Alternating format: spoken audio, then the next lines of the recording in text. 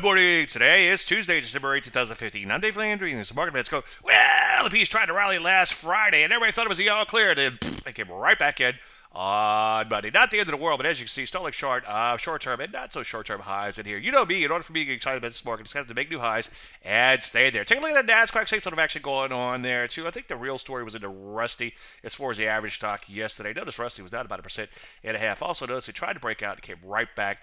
Yeah, most areas got hit fairly hard, and some areas, like the energy, is going to hit especially hard. As you can see, and as I often preach, it's always darkest right before it gets more dark. This is why you don't want to try to bottom fish in areas like this. Metals and mining also banging out new lows in here. Gold selling off fairly hard, but so far it does appear to be bottoming out, so we could see some setups here soon. For the most part, though, I think I'd sit on my hands, let everybody else fight it out, and wait for setups. Being patient is key when it comes to trading. Any questions? As usual, Dave at DaveLandry.com. I'm Dave Landry, and you just heard Market Minute.